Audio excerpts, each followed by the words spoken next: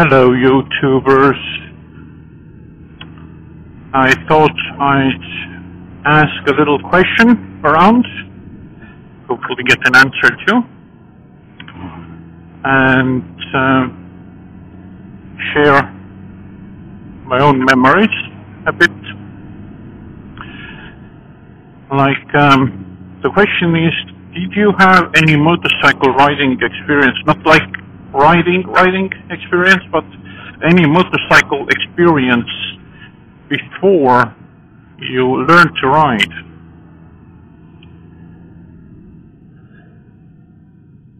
I have 3 stories I want to tell, and I have no idea where I am going. I'm not sure if I have ever been on this road before. Anyway, I have 3 stories that I want to share with you. My experiences on the motorcycle. So, the first time I rode on a bike, not rode the bike, but rode on a bike, was, I'm not sure of the year, but I was something like 5 or 6 years old, so it had to be just before Estonia regained independence, and I ended up on a gravel road. Lovely.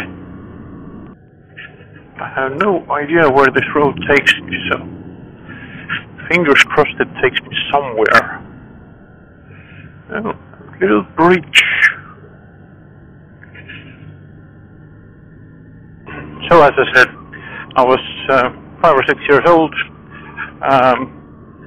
We had to go to the store, and there was, I think, 4 of us, including the bike owner. The bike was, I think, a Soviet-ish 350, and I think the tank was yellow. I'm not quite sure. Anyway, I sat on the tank because I was the smallest.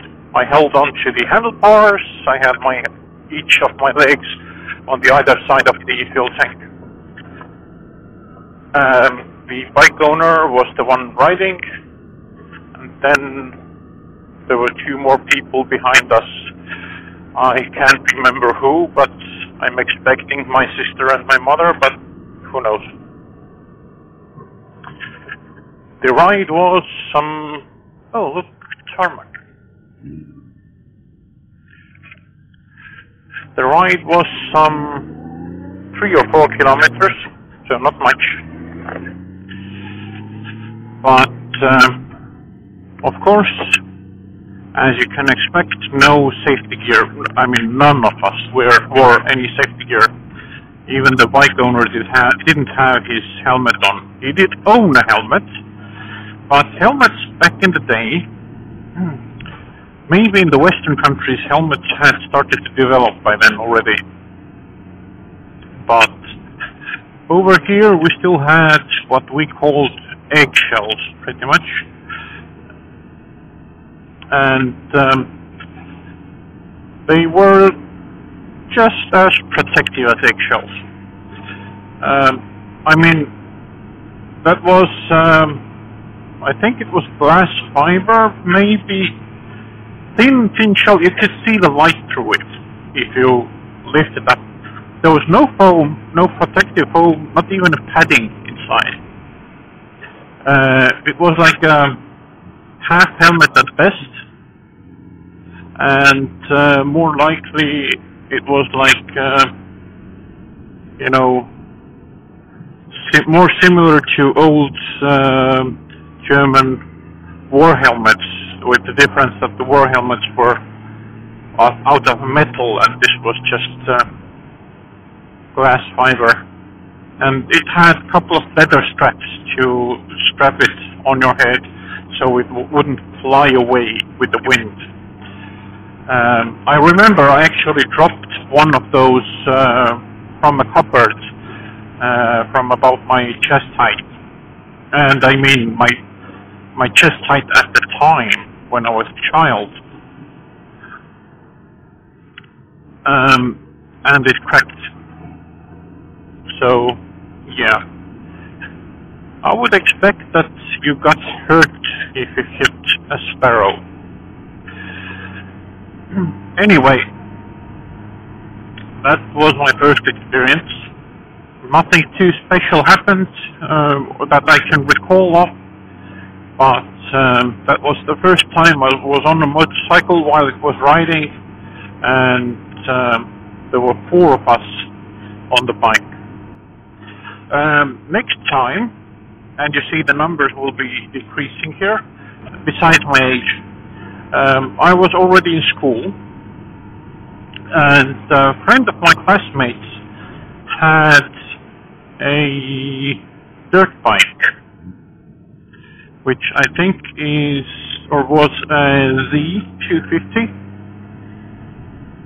I think, I'm not quite sure. I don't know the dirt bikes that well. And I'm back where I started.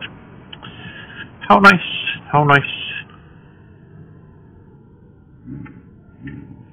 Let's try the other side then.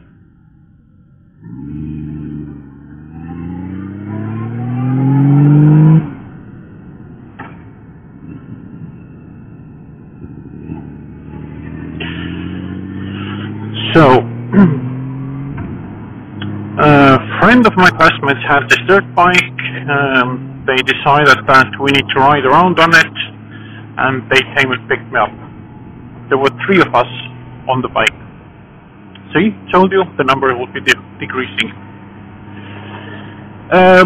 Then we rode around on forest trails and back roads, and on a couple of larger streets too. Of course, none of us had any safety gear. That goes without saying. But the bike wasn't even street legal. It was made for racing, you know, dirt bike racing, motocross. And it didn't even have lights or number plates or anything. So, the owner of the bike, who was the oldest of us, sat in front. I was in the middle, and my friend sat behind me. Now, as it was a racing bike, the seat was meant for one person. The bike owner did sit a bit in front, like almost on a gas tank. So I also had some of the seat, but my classmate had to sit on the mudguard, which luckily was made out of metal, so it was able to support him, but still, on a mudguard, not even a seat. On the streets, the bike owner, who, as I said, was the oldest of us, but I probably didn't mention that I think he was the stupidest of us, decided it's a good thing to ride about 80-90 kilometers per hour. That's roughly the speed I'm doing now. Dropped me off at the end of the day. We survived. We didn't crash or anything. I went inside, they left. I went into the kitchen, made myself a sandwich, and while I was eating, I looked outside through the hedge. I saw something that reminded the silhouette of that dirt bike. And I thought, like, wait a minute, why are they parked right here? They were supposed to go home. Then I spotted behind them something that looked suspiciously like a police van. When I went out to investigate, it turned out that indeed it was a police van, and they pulled out on the street right in front of the police van. So of course, bike without the plates and two kids without helmets on it. That's a thing that can spark the policeman's interest. So the policeman had his interest sparked and decided to pull them over. Of course, there were no driving licenses that could be taken away, so they got a fine, or I think only the bike owner got a fine, and the bike was confiscated. Now, these days, when you get your vehicle confiscated by the police, they order a flatbed and have the flatbed take your vehicle to a dedicated police parking lot. Back in the day, not so much. Back in the day, policemen decided it's best idea to hop on the bike and ride to the police station, while the kids are in the van with the other policemen driving behind him. Do you think that policemen have motorcycle helmets in their equipment? No, and they did not have them back then either. So, as my friend described later, they were riding on the road for 5 or 6 or some kilometers till they reached the police station.